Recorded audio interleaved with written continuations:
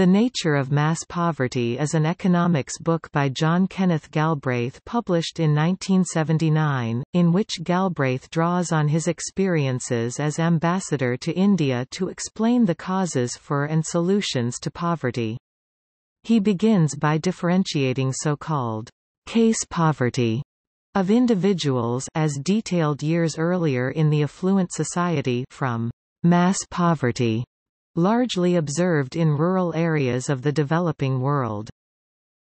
Galbraith discusses a variety of different explanations for poverty, e.g. climate, mountains, access to harbors, raw materials, culture or political system.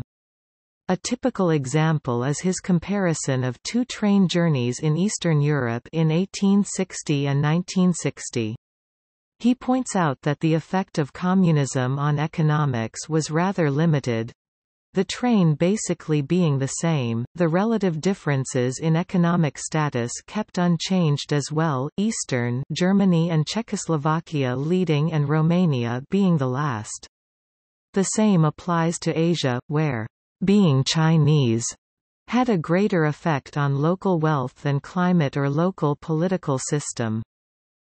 Galbraith then lays out two arguments with regards to mass poverty.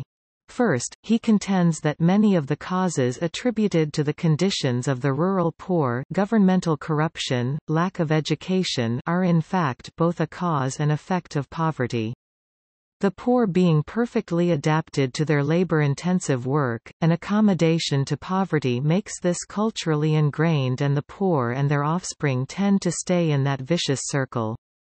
Galbraith points out that most solutions to poverty from the West, capital investment, improved organization and technology, increased agricultural production, are those the developed nations can provide, but often fail to consider local accommodation to poverty. Compare Axel Kabou. Drawing on his observations in post-war Western Germany, which faced an enormous amount of displaced persons after the war, he concludes that emigration was not a problem, but in combination with the high level of education, it contributed significantly to the economic success and reconstruction effort.